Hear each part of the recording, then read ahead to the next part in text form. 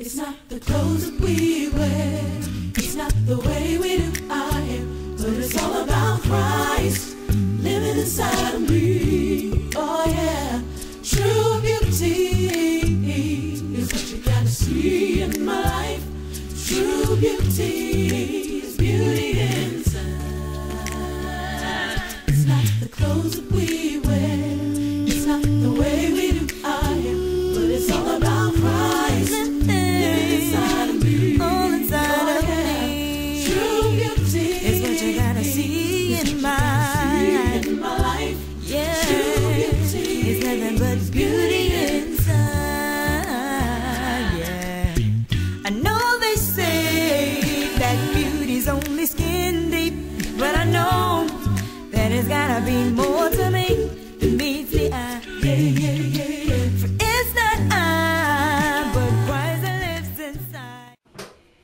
Hey YouTubers, today I'm going to be doing a braid out, or braids for a braid out, and this is probably going to be a long video, so you can fast forward if you need to, but if you're going to fast forward, I'm going to give you the keys or the tips to a successful braid out, or my key tip to a successful braid out. But before I do that, I want to give you guys a quick tip for you naturals whose hair is growing longer and it may touch your clothes when it's in a braid out or a twist out or a wash and go, and it gets tangled in your necklaces. If you like to wear necklaces and it gets tangled, the thing to do is to flip your necklace around so that the clip is in the front. See my necklace? When I usually wear it in the back, I pull out my hair. So anyways, that was just a quick tip. But just in case you guys want to just know the tips before you watch me do it, or if you're going to fast forward, I got this bag over my hair, look crazy, so let's get started. The keys to a successful braid out, and I'm looking down because I did write them down for you guys because my pregnancy brain had me forget, even though I got all my products in front of me, is to start on freshly washed and conditioned hair. Now I just co-washed with VO5, like one of the cheap conditioners, the Naturals conditioners, about $1 and some, because I ran out of my good other Aussie moisturizer. So I co-washed and I detangled in the shower thoroughly, good detangling. And you're gonna continue to detangle throughout your braids. As you braid out, if your hair is like a little tangled at the bottom, you will continue to detangle. This is my Demon brush. In the shower, I use the shower comb. That's your best friend. Get you an oil. I'm gonna coat my hair with some coconut oil, not too much oil, but oil is good to seal in the moisture. I just did a co-wash. Natural hair dries fast, dries a lot. It tends to get brittle and break. Oil, a good essential oil, will keep the moisture in your hair. And it'll help your ends to not tangle in themselves and knot up. So get an oil. You need a moisture hold product. If you can't find both of those in one product, you need two different products. You need something that's going to give you moisture and something that's going to give you hold. Now, this is a conditioner from Aussie, 3 Minute Miracle. It gives me moisture and hold, the hold that's good enough for me because I don't want my hair to hold a lot. So I just use this by itself. This is not my gel that I love to use, and if you guys watched my wash and go video, it did leave a white residue when mixed together, but as soon as my hair dried, it wasn't white anymore. So you have to find that product that works for you. I'm not going to use these two together, but remember, if you're out there, use a moisture product and something that'll give you a slight hold, because you want to hold. So you're going to need that. And I also put a little bit of hemp seed butter in my hair just because my hair loves hemp seed butter. I got this from CamdenGray.com. But I'm just going to be using this and this and this, no gel. Keep your hair wet, keep it detangled. I got my plastic bag on so I don't have to keep spraying my hair down, but I do have water and oil in here. This is just a old heat protectant bottle, Beyond the Zone. I just put some water and oil in it. to spray my hair down if it gets a little dry, but I also am wearing a plastic bag to keep the moisture in the parts I'm not working with. Not too much product. If you overload your hair with lots and lots of product, your braid outs they could be frizzy depending on the product you use, or weighed down and greasy. Don't go overboard. A little goes a long way with your braid outs. Trust me.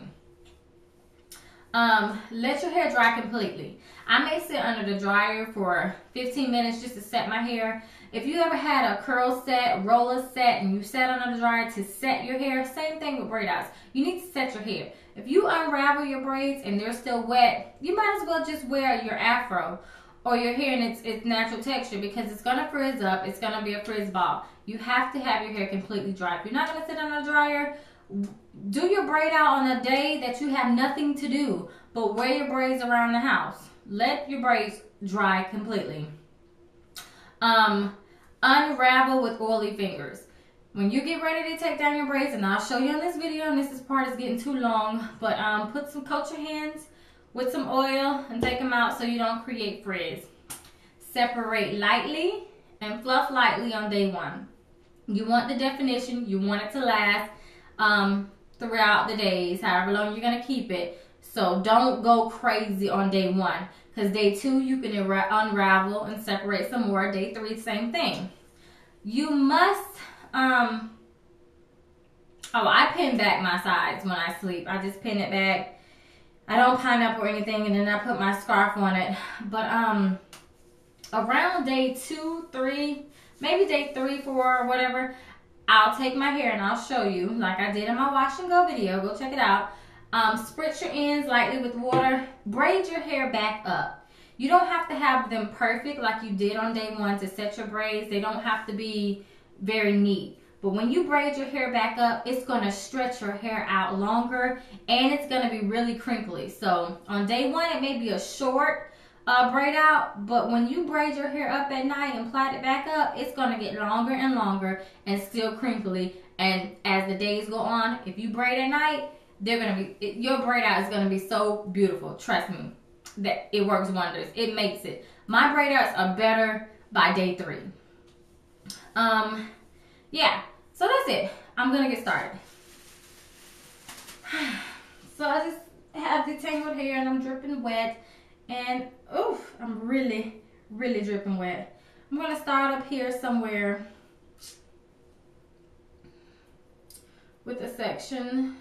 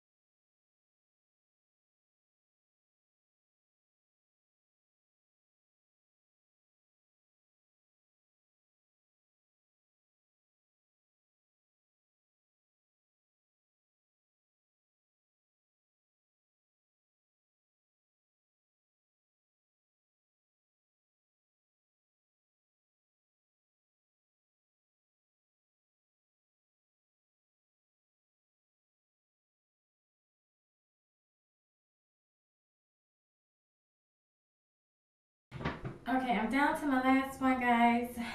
So I'm gonna put the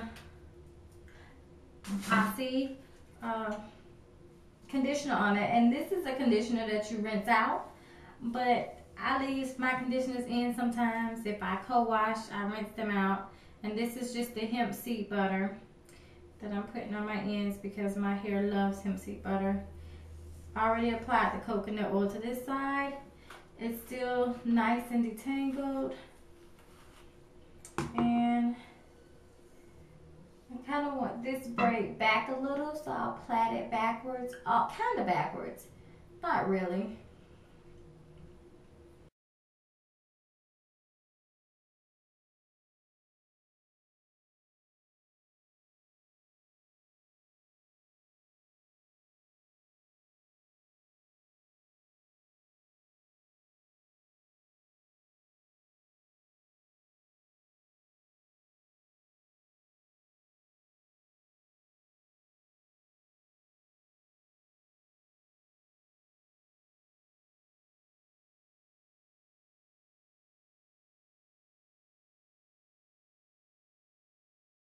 And I'll get back on camera and show you how I take them down, because that part is very important. And then I'll show you how I keep it up day by day, night by night. So these are the braids. You can stop the video and count them if you want. I just randomly set pieces. So I'll see you guys tomorrow sometime. Bye. Okay, so it's the next day. I'm all dry. I set it on the dryer last night for about 20 minutes. 20 minutes. And this is the result. I'm gonna take them out. I got my little mirror here. This one I kind of plaited going to the front, so it was on the side, but it's actually gonna be towards the back, which is kind of good because as you see the little hump right there, it's gonna create volume. So I'm gonna speed the video up, get my coconut oil, put some all over my fingertips and my hands. So let's begin.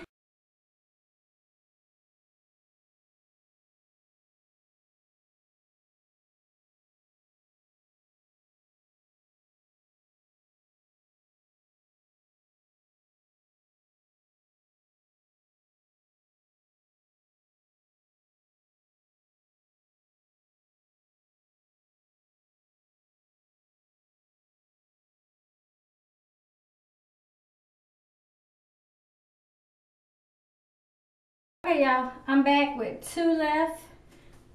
As you can see, I know it's a big old gap right there, but we'll cover that up. Back with 2 left.